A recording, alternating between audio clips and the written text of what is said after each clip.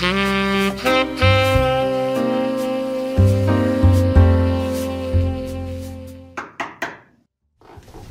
Cairo?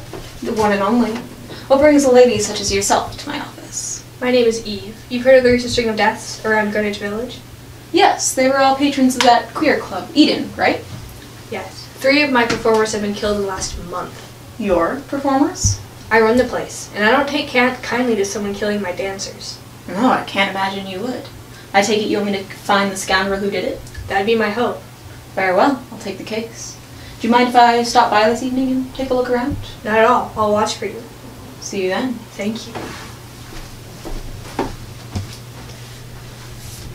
Why, Miss Cairo, what was that woman doing in your office?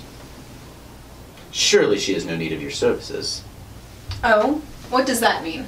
The good woman's been around my office quite a few times of late, inquiring about the death of her friends.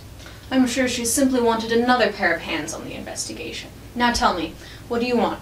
Why are you here? Leave this case to the police. No good will come of your meddling. I will investigate this case as I was hired to do. Now, if there's nothing else.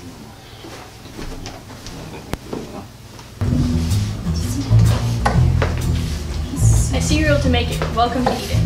Thank you. I'm sorry I had to be under the circumstances. This is Michelle. She was close to Emma and Cadence, the ones who were murdered. I'd suggest starting with her. Make yourselves at home. Let me know if there's anything I can do for you.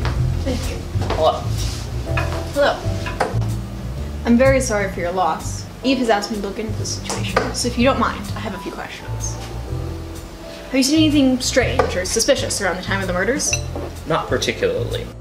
The coppers have been breathing down our necks more than usual. That inspector in particular is a real pain.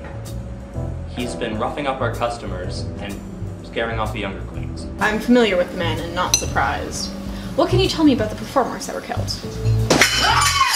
That can't be good. Where is Eve? I've warned you before. Why, Inspector Drake, this will be quite the scandal. I think not. Both of you against the wall. Inspector!